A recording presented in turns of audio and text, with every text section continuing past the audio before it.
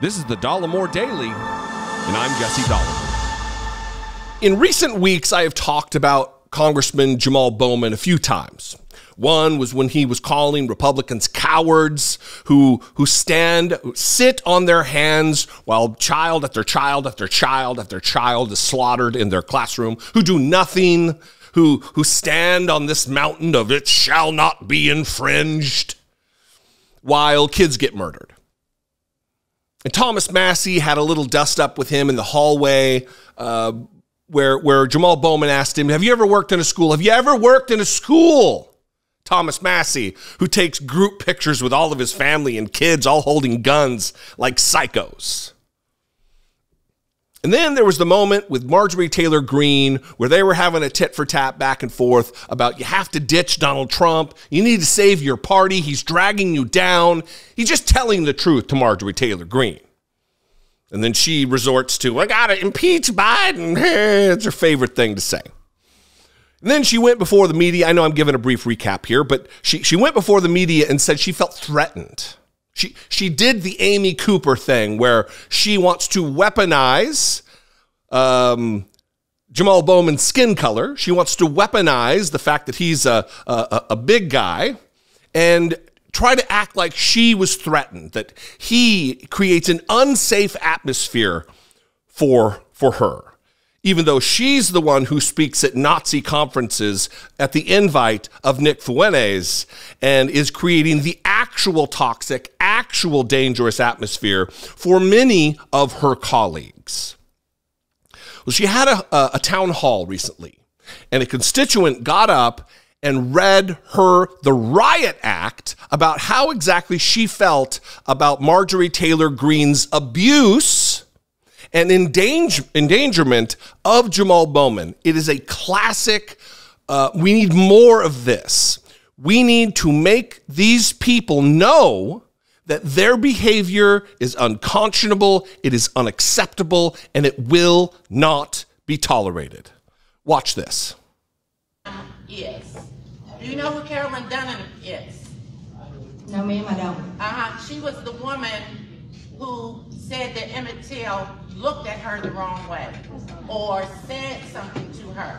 The way you did Jamaal Bowman when you were on the steps of the Capitol talking about gun violence. You can leave. Why would you be quiet, please? I have the right to say what I want to say. I think you're reckless. I think you're reckless. You had no business saying, oh, he's so big.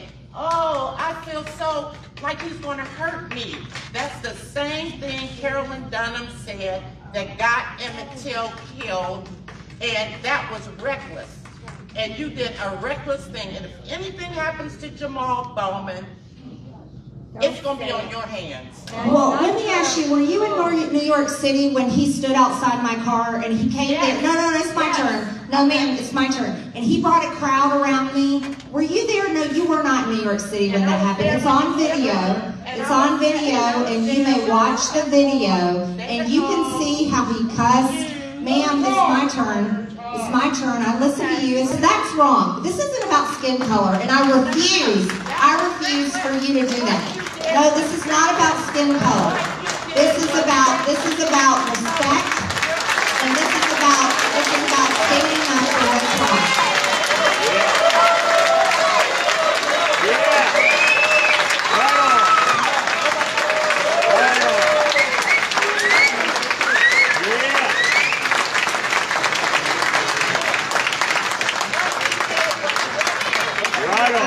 I do want to say it's right to listen to one another, though. I hate this arguing that's happened, but it's right to listen to one another. So, all right. All right, you guys, thank you so much. Thank you. Color me unsurprised that an audience of Marjorie Taylor Greene white hillbilly fans got up and applauded this lady into silence. Marjorie Taylor Greene is a white supremacist. Marjorie Taylor Greene accepted an invitation by Nick Fuentes, the man who had dinner with Donald Trump and has said all kinds of praise-infused things about Adolf Hitler himself, who denies the Holocaust, who is a vile little Nazi puke, she accepted an invitation to speak at the America First conference, the same one that Paul Gosar speaks at. Marjorie Taylor Greene is a white supremacist. She is a racist. She is a dangerous influence in our country, and not just because she's a member of Congress, but because she has a following, as evidenced by this clip, that there were dozens of people stood to their feet while she's saying it had nothing to do with skin color. She attacks on the regular members of Congress who are black and brown. Ilhan Omar, Ayanna Pressley, Rashida Tlaib, AOC.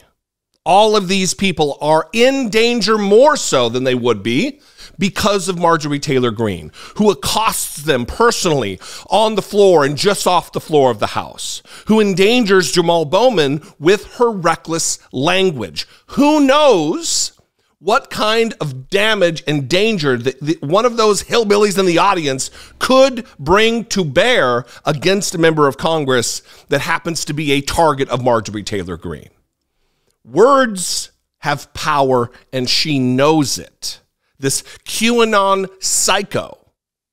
So listen, good on the lady, good on the constituent who took the time out of her day to face the abuse of this crowd, this jeering fan base of Marjorie Taylor Greene.